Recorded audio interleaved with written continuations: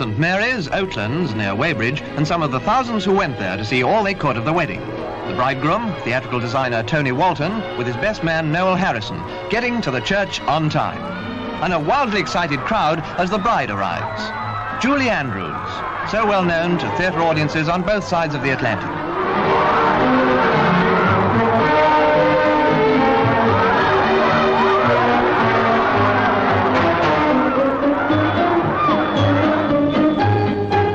After the ceremony, Julie and Tony face the difficult task of getting to the reception on time, so great is the throng.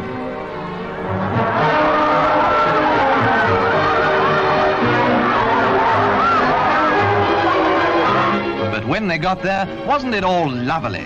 Congratulations and good wishes from relatives and friends. With a little bit of luck, says Stanley Holloway, I'll get a kiss from Julie. Eliza Doolittle, sorry, Mrs. Tony Walton, had a lovely cake to cut. Soon they'd be waltzing away into their future. Here's happiness and good fortune to Tony and his fair lady.